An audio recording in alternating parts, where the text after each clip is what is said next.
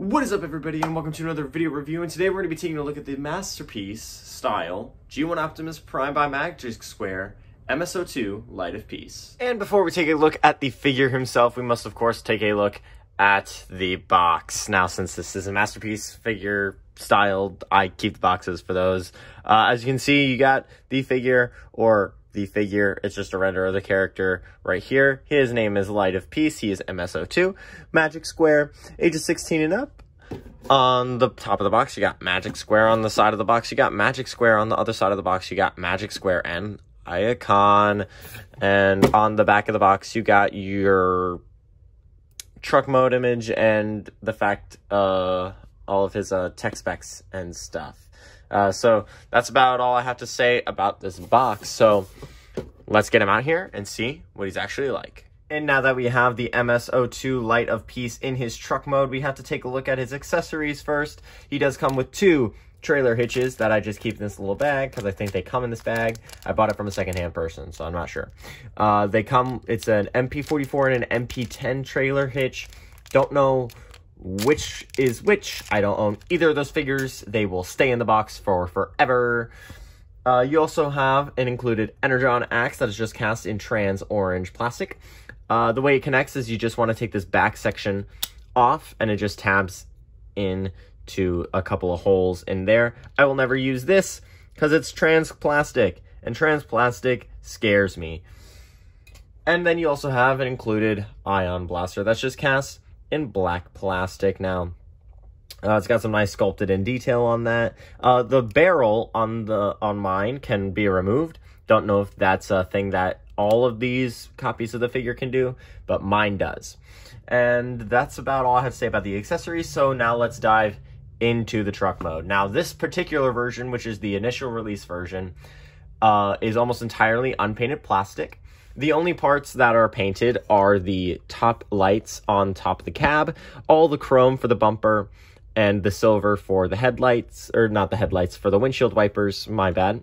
You also have some gray behind the actual chrome for the headlights on this guy.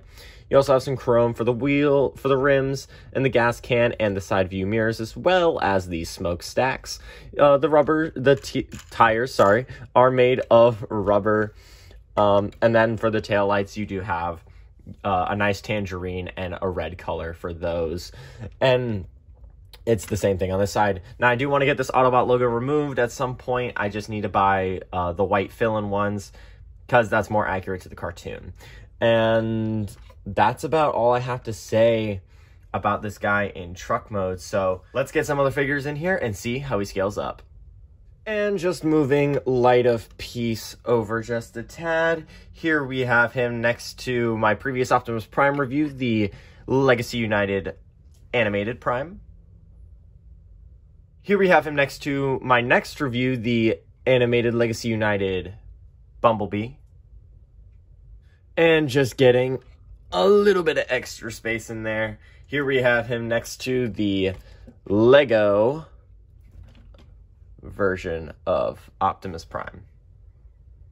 And now with all those comparisons out of the way, let's get him back into the center of the frame and get him from looking like this to looking like this. And I have thoughts.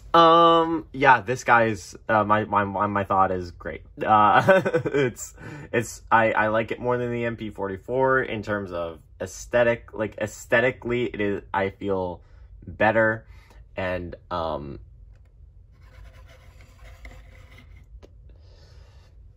it doesn't look like Quasimodo threw up on him, so there's that.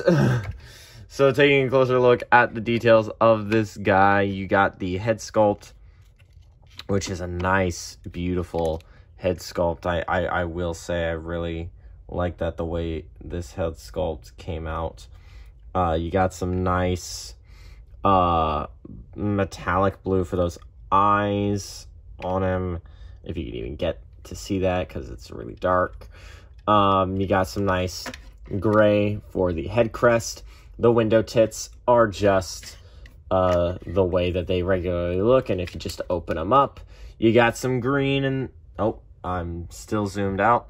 You got some green in there, some yellow, some red, and if you just open up that Matrix chamber, you got the Matrix. Now, it's Beast Wars colored, so there is no gold on it. It is just plain silver, but that is actually just made of the grill from the vehicle mode. You got some yellow on the crotch plate, some blue on the crotch itself. You do have some nice sculpted detail all over the place on this guy. And then some gray on the tips of the feet. So that's about it for the detail on this guy. So for articulation, his head is on a ball joint. He can look up that far and down that far, can do some wagging. The arms, let me just get closer. The arms can go out that far, can go in that far. They are on a butterfly joint. They're actually on, because of the transformation, 2 butterfly joints, so he can go even further out with his shoulder if the feet want to stay still. He can go all the way around on a soft ratchet. You do have a bicep swivel, a elbow swivel, a little like a 92 degree bend at the elbow. You do have a wrist swivel. His wrist can go out for some reason, but not in at all. You do have all fingers on a ball joint. You do have a hinge at the thumb and then a hinge at all of his other fingers. So that's really nice that you can do that. You do have a waist swivel.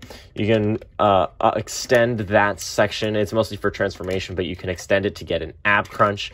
And if you extend it all the way, you can get a ridiculous ab crunch like that, which I don't know what you're using your ab crunches for, but don't.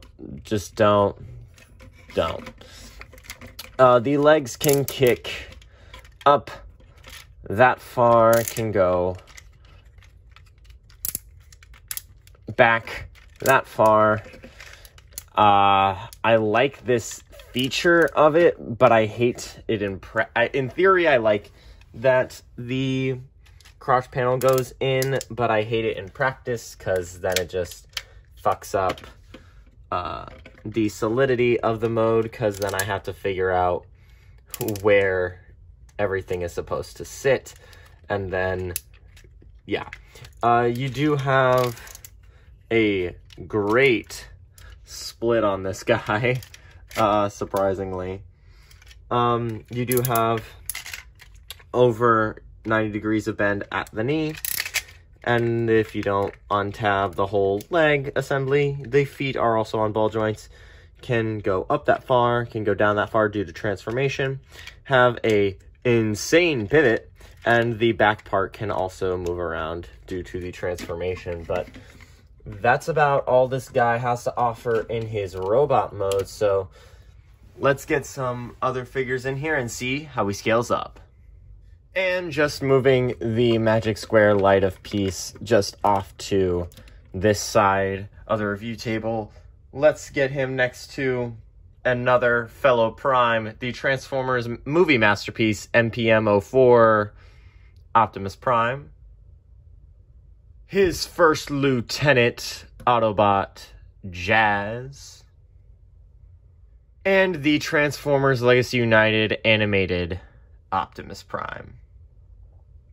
And that's about all I have to say about this version of Optimus Prime, the MS-02 Magic Square Light of Peace. Now, if you want this figure and if you really want it, you're going to have to get a different version of it. I don't think that the plain matte finish is available anymore. I believe that was just the first run of the figure, and then they released the extras version, which I think comes with a few more accessories. I'm not quite certain.